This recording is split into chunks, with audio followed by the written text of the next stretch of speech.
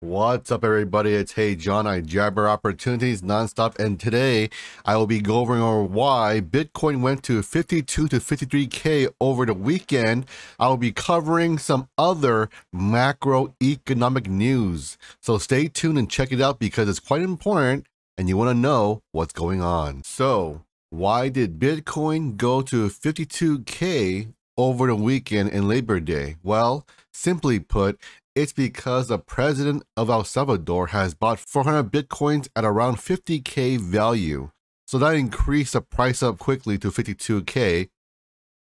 But then we started seeing a sell-off and a plateau. And of course, as always, when you see a new peak up, you're going to see a sell-off because that's how the market works. It goes up and it goes down. But the significant thing here is that we're seeing a country such as El Salvador actually use Bitcoin as the new monetary system for their country. They are still using the US dollar as a denomination, but they are transitioning to a Bitcoin market. And the reason for that is because when you transfer money from out of the country to El Salvador, there are tons of fees. And the El Salvador president has stated that if they go into this new system, which they already are, the new system being Bitcoin, they can save $400 million in fees alone. That is a huge amount of money to be saved just from transferring money from one country to El Salvador. The reason why this is significant is because El Salvador is currently being the first country to adopt Bitcoin as a national currency, and the first to adopt a decentralized monetary system.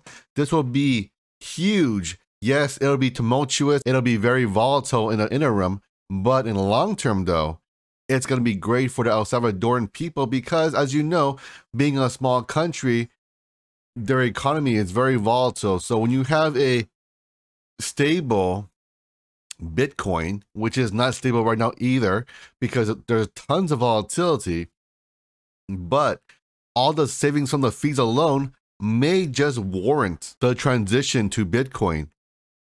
And of course, if Bitcoin increases in value, and in my opinion, I believe it will, just because it is a finite asset, it's not something you could print out overnight. It is not something you have to worry about policymakers saying, you know what, on a whim, let's print another few $1 trillion to do whatever I want.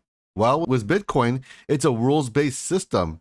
It's finite. If you want more Bitcoins, you have to mine it. And then there's also the halving event for Bitcoin. So there is a lot of protection in place here. And at the same time, since this is a disruptive technology, it could potentially remove tons of financiers, financial markets, and financial middlemen. So what does that mean? And that means that you're going to see the old guard, they're going to rise up and they're going to fight this. They're going to push out news, they're going to push out agendas to fight against Bitcoin because, as you know, it will be affecting their livelihood. And you better believe these financiers and financial institutions, they have tons of money in their war chest, and they're going to do everything they can to dissuade people from using it, or they will come into the market and dominate it and take it over.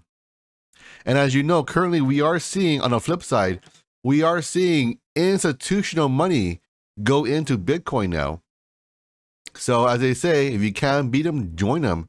And as you know, currently for Bitcoin or cryptocurrency in general, it is the wild, wild west. There are no rules and regulations for the most part. So if they want to come in, these financiers, banks, and financiers, they could easily come in and buy it up and take control of the market. And there will be nothing you or I could do about it because it's a free market, literally. Currently, there is no government intervention, but in the future, there may be some rules and regulations, but for now, not really. And you have to keep in mind, if these institutions go into Bitcoin, you better believe they will be influencing the rules and regulation that comes to Bitcoin. So there are two scenarios here. One, they stay outside and they destroy Bitcoin. Number two, they come into Bitcoin and they change the game and they rule it in terms of regulation with countries, giving it laws and everything. So those are the possible two scenarios I see for Bitcoin and cryptocurrency in general. And of course, what is good or bad for Bitcoin is good or bad for Dogecoin. So let's go ahead and get to the charts now, okay? All right, let's check out the Dogecoin chart to see what's popping. Let's check it out here. Okay, so on a daily, we can see currently Dogecoin isn't faring too well.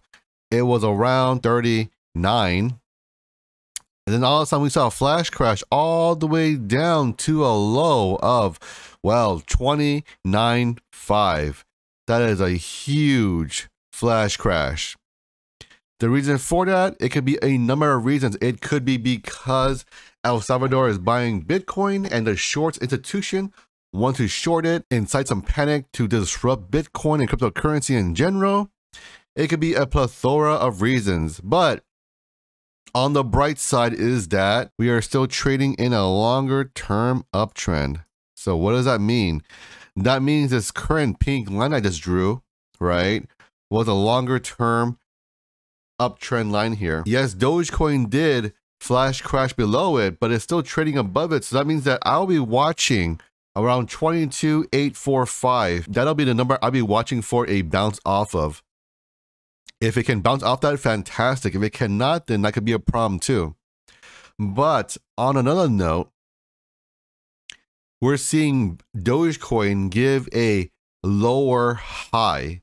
So what does that mean? The previous high was 35.53, and now the next high is going to be 32.63, which is a lower high. If you're a Dogecoin bull, that is not what you want to see. What you want to see was a new high above 35.5, and now we're seeing the opposite of that. So this could be the continuation of a new downtrend. It could be, but again, we always have to wait a few days to see how it confirms and plays out. As of right now, me calling it like this is premature because we don't know how this will play out. Could this be a simple flash crash because of some bearish news, because of shorts coming in?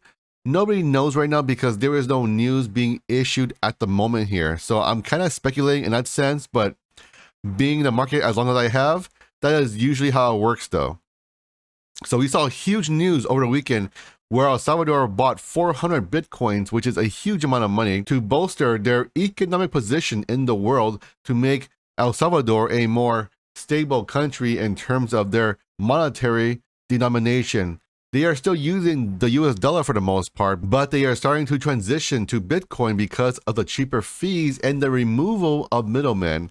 And as you know, middlemen get a cut, and do they do very much? Not really.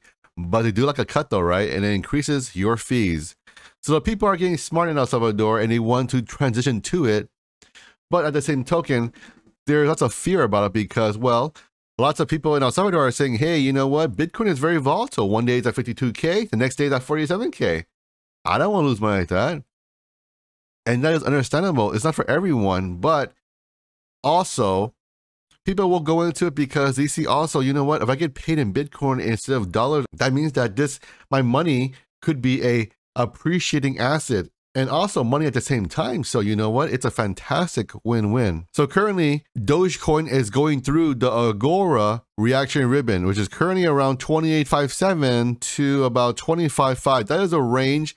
And we are currently at 25.01 as of this recording, and we are trading below the Agora reaction ribbon, which is a combination of moving averages. As you can see as well, with the RSI indicator below, we're seeing it kind of go back up from an oversold position, but instead, and it's still continuing to go up because this is the daily perspective here, and we needed to cross the zero. So we're currently at about negative 11.880, which is fine because we're still climbing back up. But what you want to see if you're a Dogecoin bull, such as myself, we want to see the Dogecoin bulls make the RSI cross above zero and go into bullish territory. As of right now, it is not doing that. And of course, there will still be time for this to happen. Being that this is a daily chart, that means one day, one sticks. So we're going to have to be patient to see how this plays out.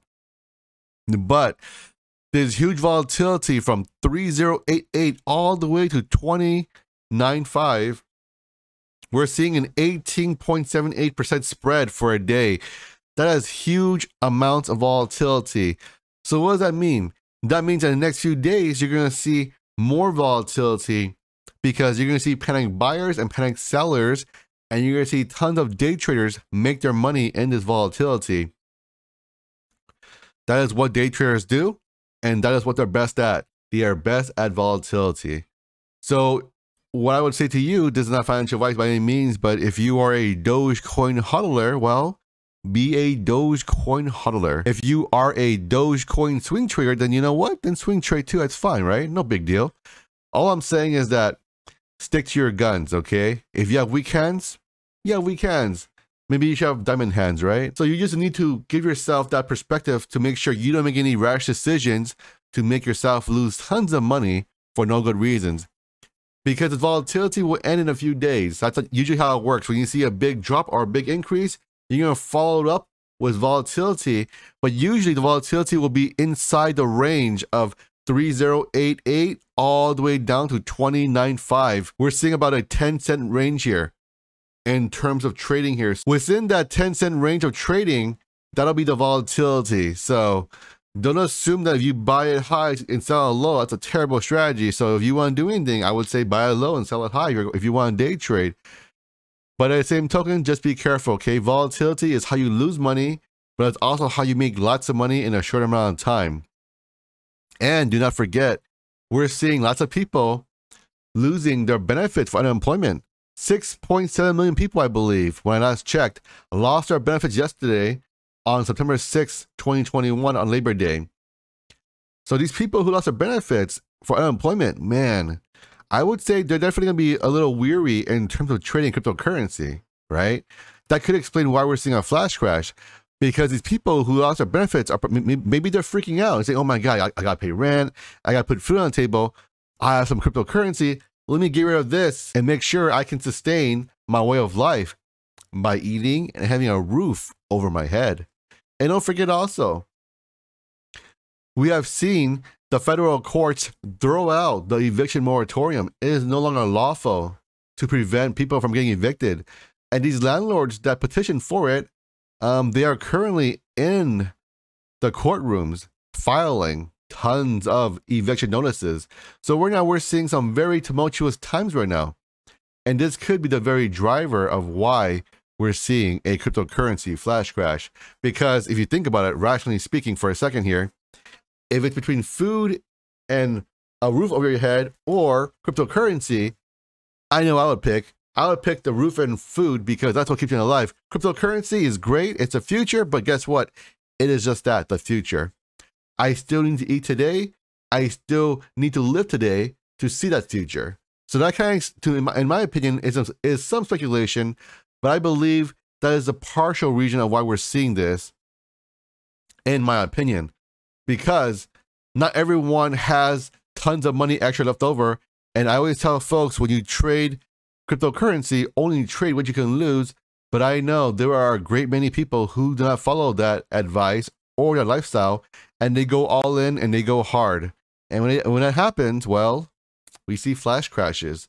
So it's your boy, Hey John. I jabber opportunities nonstop, and I'm glad to have you come and join me today. So if you like what I said today in any which way it helped you, smash a like button. If you're a new viewer, I thank you so much. Hit that subscribe and notification bell. And most importantly, have an awesome day, and I'll catch you on the next one.